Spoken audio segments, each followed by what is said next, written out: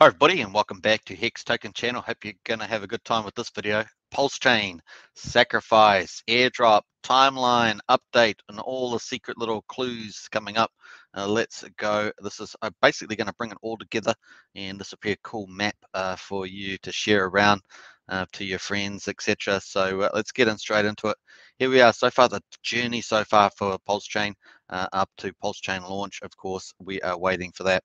Okay, so here we are. We're going to go back on. We're using the Hex chart because that really does reflect sentiment in the marketplace. It's not just PulseChain people, which is a lot of different people from different projects have come on to jump on board the PulseChain train, as it were. So and obviously everything's getting a system state copy on PulseChain, so it's come over, and everybody in their project's going to get their tokens come over. So it really does broaden it way past the Hex certificate of deposit. So here we are back on the 15th of July. We got the launch of PulseChain Sacrifice. Of course, we've got that at the top here. It runs through the solid line all the way through to the end, 3rd of August. That is the main PulseChain Sacrifice period. And remember, 5 days was getting that fixed 10,000 points for $1. And of course, all the way up, we had up until the last 3 days, we had the multiplier bonus as well, and then of course the flat rate of 1.75 in the end there. And of course now this dotted line here, which runs right through to the present, well, actually runs right through to the 2nd of December.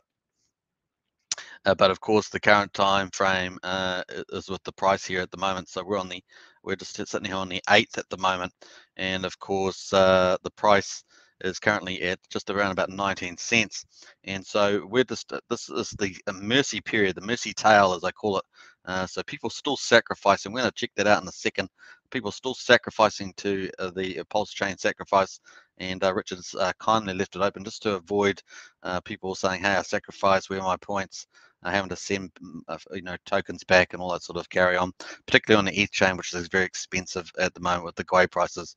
So this is the PulseChain Sacrifice Mercy Tail. That's our second phase. We're still in that. People are still sacrificing. Now the rate is not good.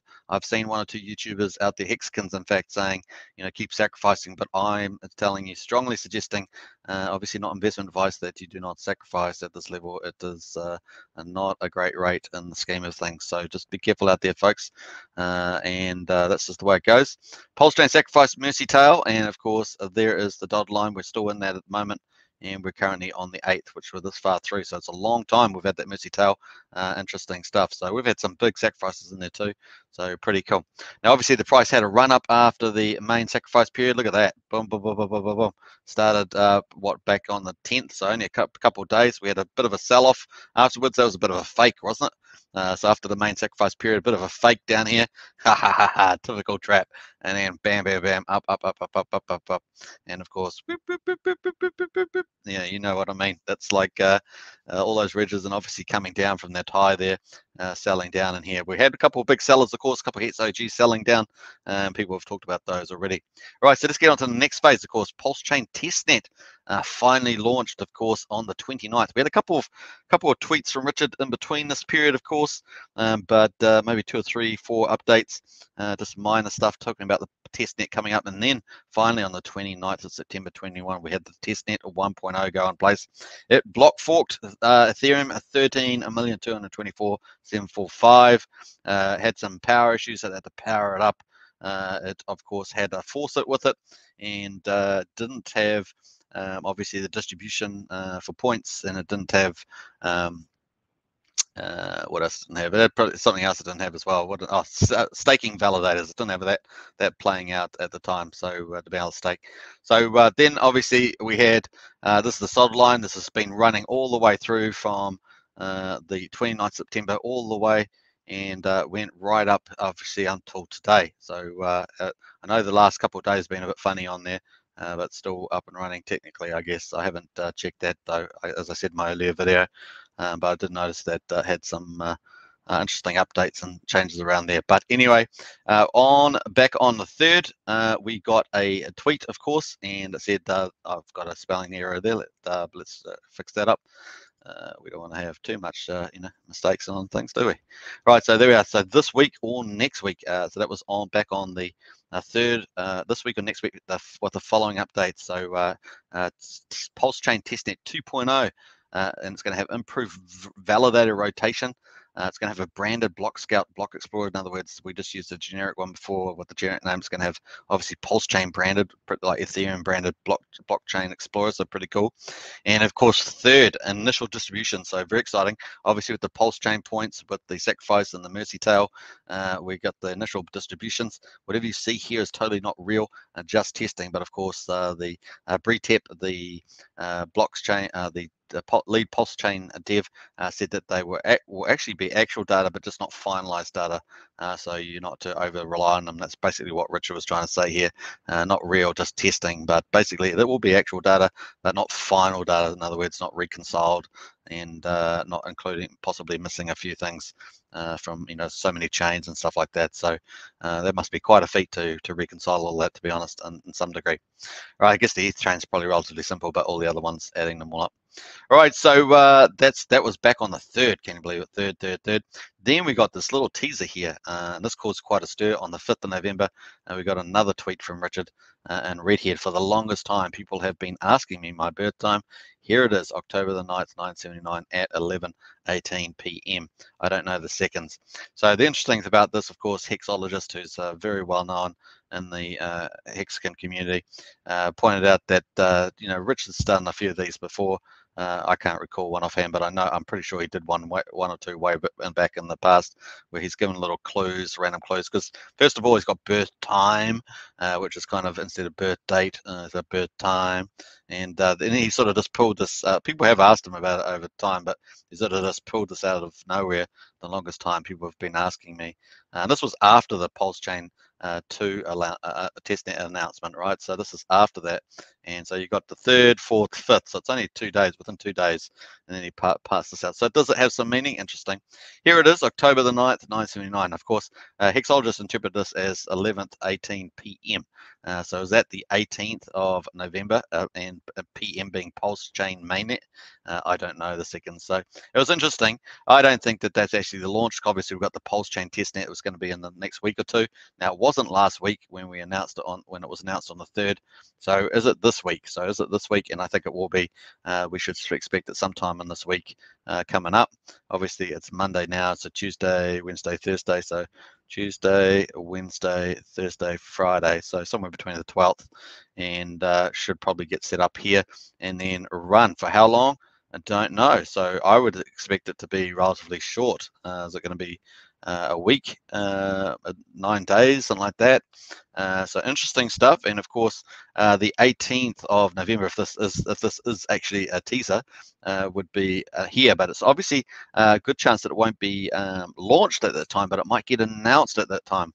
And so that's an interesting rumor, as it were, speculation, just based on this. Of course, this might just be nothing, but it does appear to be something. That's why would you write birth time? It's just a bit weird at the writing, and typical in Richard's humor and teasing there that might be something more than just a post. But hey, we don't know.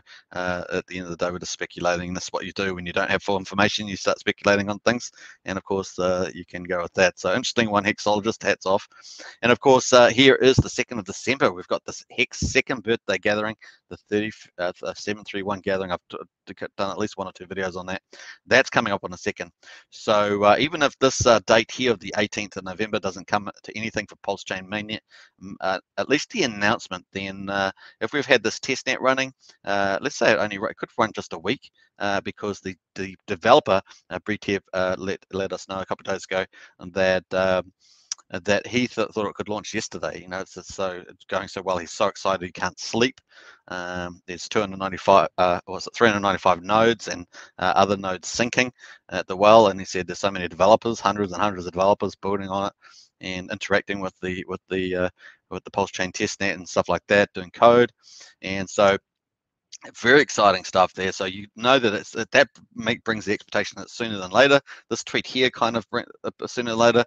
This tweet here, of course, back on the 3rd, that PulseChain would be sooner than later. And of course, you got this timeline here, so that looks pretty cool. And then, of course, the 2nd birthday 731 gathering. Wouldn't it be perfect to announce the launch, of course. And then, because Richard did say he's going to give us a short amount of time, before the PulseChain actually launches. So that would be huge. So either we're going to get it here on the 18th, he might just front run the birthday and then have the birthday and a few other announcements there, or he could just let that fly past. And this is just a random weird tweet, which is just kind of weird, but amusing at best. And then, of course, you could go to here. Now, Richard does have a Wikipedia page thing that you can check him all his deets out about his, his real name and all sorts of stuff in there. But this is the date, the 2nd of December. Actually, looking more likely to me. Now, as you know, I've been estimating the middle of December to late December as the PulseChain launch, and I feel just given the little teasers that we've got here that's probably still in play. Now, some people have talked about January, February, March, even May for the launch, but given what the lead dev said, I just think, and given that the timing of this birthday and that Richard's actually going to be in attendance, I don't know, it just seems like they could get the Pulse Testnet 2.0 out of the way, and they don't really, the dev said doesn't really think that they'll need a 3.0. So I think that's pretty cool. Now on here, of course, we could just get the some sort of final points announced as well about what the actual distribution is, because as we know on here, we've got the initial distributions here, so we could get some sort of final distributions out around this birthday as well. So I don't know, I think it looks pretty good. A lot of the staking candles, of course, will be out of the way. We've only got one on the 2nd of December. We've got one on about the 15th and one on the 2nd or 1st of January. Remember, those are the last 3 big candles, and they're about 400 to 500 million. So that's coming out over that month. And of course, hopefully a lot of them restake and get T-shares and do all the good stuff there. Some of them will just restake short term. That's cool, as long as they just keep doing that over and over. Slowly they'll get wind down by the share rate, right? So that's just going to have a big impact. So I think this is a pretty good summary. This is basically so far where PulseChain is at, and I've gone through and just checked all that. So let me know in the comments anything else that you've heard that helps the community, and that's what it's all about, right? Just getting the information, having clean information out there, and then playing around with some of these possible speculations here. Very cool. So hopefully that helps you out there. Once again, it will be interesting. To see where this all ends up in the time frame. And I certainly hope it's earlier than later. I think we're all sick of the gas fees. I had a friend yesterday, was it yesterday? I think it was yesterday, had to get out of stake, and they were trying to time the gwei between 1 and 3 a.m., as I said in my other gas video about trying to get lower gas prices, and I think they got about 70 gwei, cost them about $285, but then you always need about a new $100 above that, right? Because of the London fork, it's just made fees so much more difficult. You need to have like that buffer for maximum fee. So a lot of people will be happy to get off, or at least not get off, but be able to have PulseChain so they can do virtually costless transactions. Going to be pretty fun. Well, hopefully that was pretty cool on the PulseChain Sacrifice, PulseChain Airdrop. Of course, we're going to get mad airdrop of every token on Ethereum. First system stake copy is going to be epic. And what else has we got? We got obviously the timeline, PulseChain timeline update. There's a great, I don't know if anyone else has done a chart like this, but this is pretty cool. All puts everything in context, and it gets to put in the momentum of Hex as well with the price chart as well. So pretty cool. I hope you guys enjoyed that. So feel free to subscribe, like, and definitely share this video around, and hit the bell, of course, for future videos. I do at least 1 or 2 a day, and I look forward to seeing you in the next one. Onwards and upwards. Bye for now.